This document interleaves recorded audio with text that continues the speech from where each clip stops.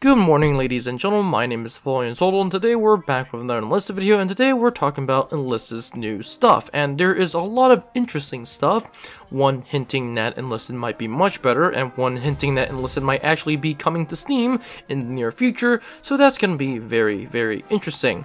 But of course, this video has been made possible for the friends at Discord, meaning if you haven't already subscribed or joined Discord, highly suggest that you do, but that said, let's get started.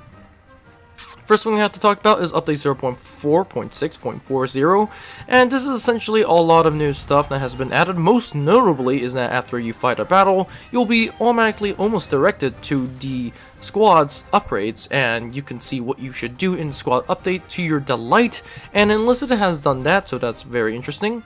But there are also a lot of other things that they have stated.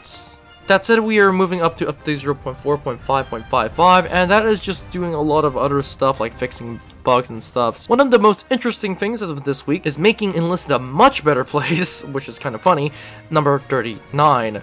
Now, the first thing that they added is engineers to squad. So basically, if you don't know, now all of the premium squads beforehand don't have engineers.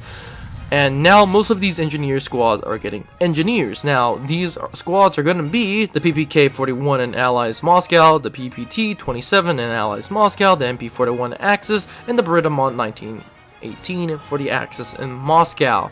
In the Invasion of Normandy, we're going to get the M2 High, the M3 Modification, the M50 Creasing, and for the Axis, we're going to get the MP-28, the MP-18, and the Irma EMP. In terms of the allies for Berlin, we're going to be getting the PPK-42, the PPD-40, and the PPD-1944 for all the allies. And for the Axis, we're going to be getting the Engineer for the MP-40/1.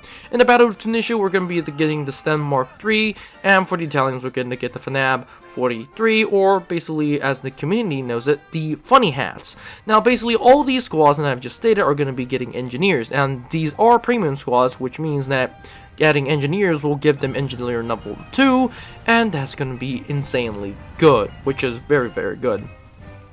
The next thing they changed is the reload. We increased countless AI improvements, so far you can continue to do so, and we want to please you with particularly few distinct improvements. Now your AI soldiers can reload their weapons when out of combat, which really suggests that the fact that Enlisted doesn't really know how to give reload.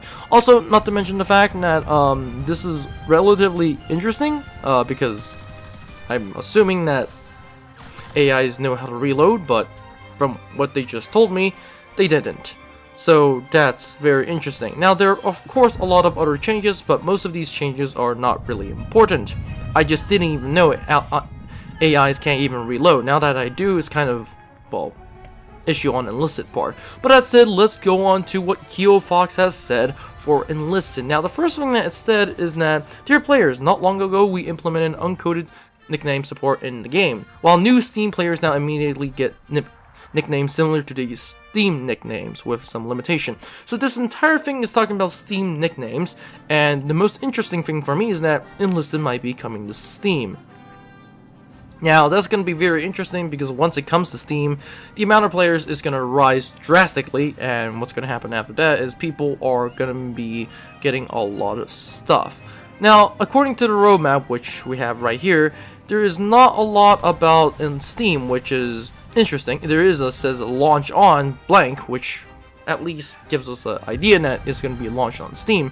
But overall, I would have to say this is a very, very interesting, well, update, and I hope overall, unless it gets it's updated to Steam. I don't know if it's going to come in the new big progression update, but I think Enlisted will do it sometime during that update or after that update. But that's it. That's all it for this video. Don't forget to like, subscribe, and join the Discord, and I'll see you in the next one.